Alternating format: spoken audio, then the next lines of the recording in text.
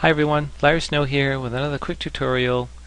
In this tutorial I'll be talking about changing the fonts in your navigation, adding in that little snazzy bar, and changing the fonts in your title. In order to change all of that, we have to get into style.css in our 2010 WordPress theme. So let's take a look. Okay, the first thing you see here is the call for font face. Now this is something that I got from 6 revisions, and I'll post a link in the description below.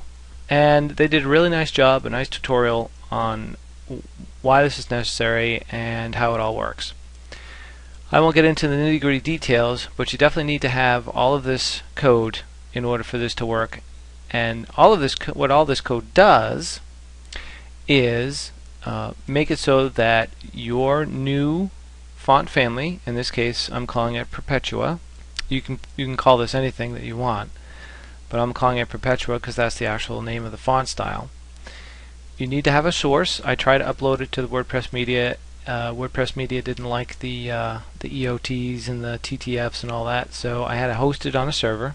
And what these font styles are doing is making it so that every browser would be able to see your font family. Because, as all things web, each browser has a different font format. Now we need to get into the nav bar area, and we're going to make a couple of changes there. Alright, so I've scrolled down about a third of the style.css, and I'm at access, which is where we start our menu or our navigation bar.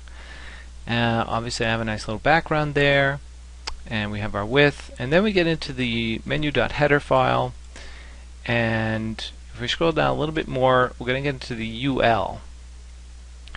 And here you want to add in the font family you just created, which is Perpetua, which is what I called it in the beginning.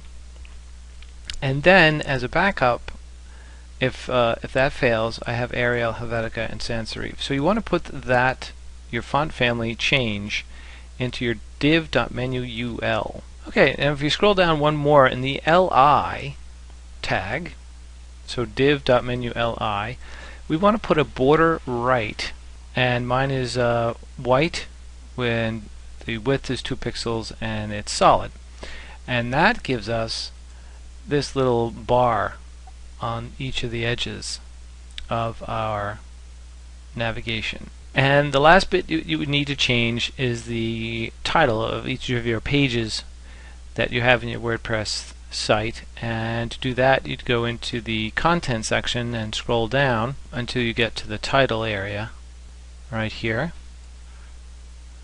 entry title, and that you can also change the color, the font size, whether you want it bold or not. And then here again I put in my font family, which is Perpetua, and I also added a nice little border bottom to give it a nice definitive line going across to separate it from the content. So there you have it.